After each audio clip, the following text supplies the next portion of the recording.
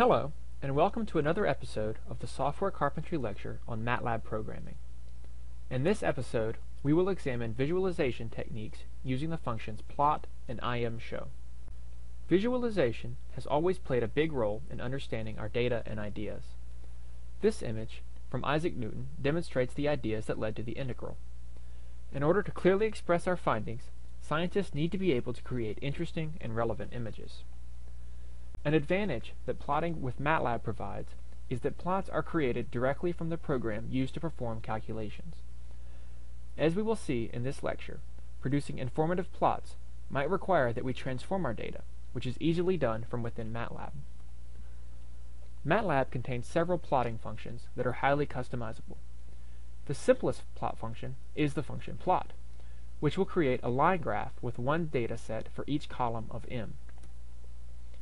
In this example, we will use two data sets that contain historical financial data for the Dow Jones Industrial Average and the Standard & Poor's 500. Both files contain 4 columns. The first 3 form a date, and the fourth value is the closing value of one of the two indices on that day. First, we load our data into two variables Dow and SP using the import data function that we introduced in the lecture on file I/O. Then, it is easy to plot the column of closing values for the Dow Jones. The plot looks familiar to anyone familiar with finance, but the axes may not make sense. If you are an economist, you know that there was a market crash in 1987. The crash might be that small bump before the graph starts growing, but it is hard to say. Since we only told MATLAB to plot a vector, the x-axis is the index in the vector. If we pass 2 vectors to the plot function, it will reassign the x-axis. The first 3 columns in the matrix Dow are the year, month, and day of the associated closing value. We need to transform these into a decimal year. As a rough approximation, we divide the month value by 12 and the day value by 30 times 12. This translates all of the dates into the years unit. This time, when we call plot, we pass the value for the x-axis first and the value for y second.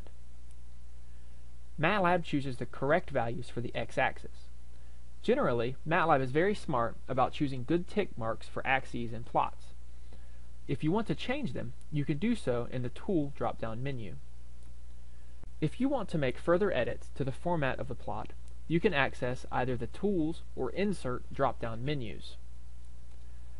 Most options are available under the Tools menu.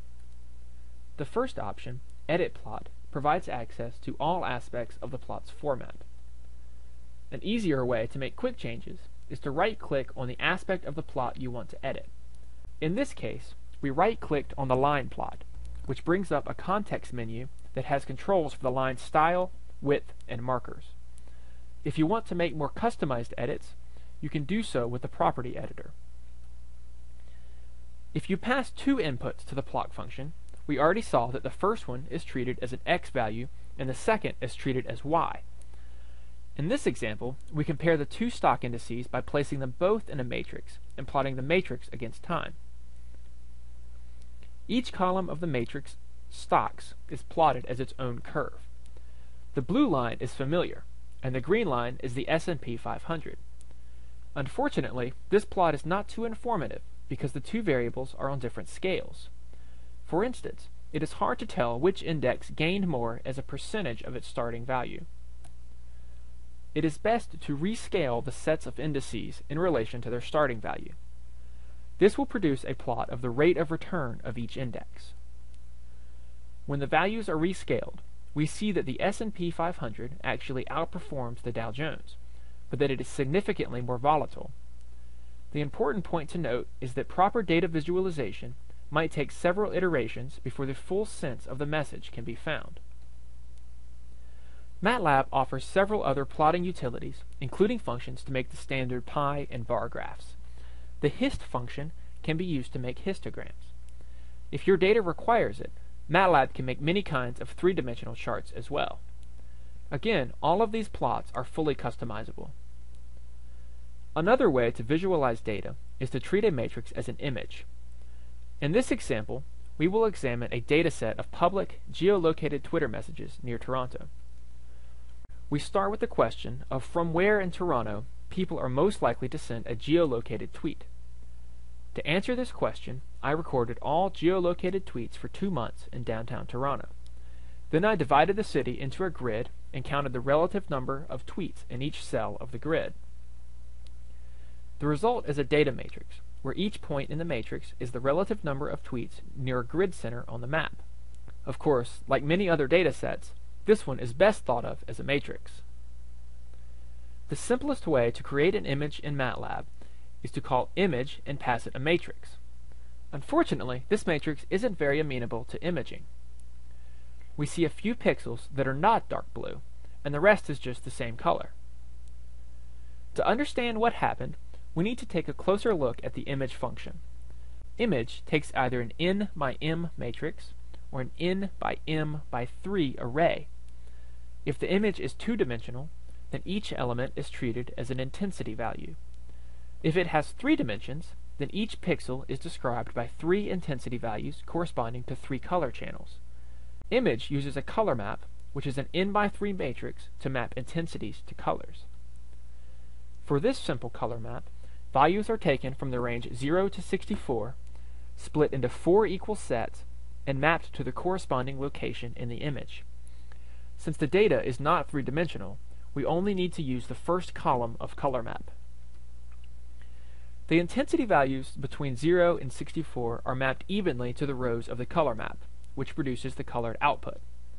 There are many color maps in MATLAB which can be accessed by typing help color map. In a moment, we will explore a few of the more standard color maps. An important point about image is that it expects all the values to be between 0 and 64. If the data has a different range, then it is truncated to the range 0 to 64. It is usually better to use image SC, which rescales the values of the matrix to fit in the range 0 to 64, which ensures that the entire color map is used. Unfortunately, we still do not see an image in this data. The reason is that image SC scales data linearly between the highest and lowest points. Our data follows an exponential distribution, which means that the largest values are a great deal larger than the average value. Imaging the logarithm of our data, we see a much more interesting pattern. We can pick out major streets and public areas in this plot. Depending on the data, it might be worth trying other color maps. This color map is grayscale, and lighter values correspond to higher intensities. Color map hot uses a black to yellow heat map. In conclusion, plots and images are powerful tools to explore data, but be sure to take full advantage of the pattern that is in the data. Sometimes you may need to rescale or otherwise edit data to fully capture its meaning.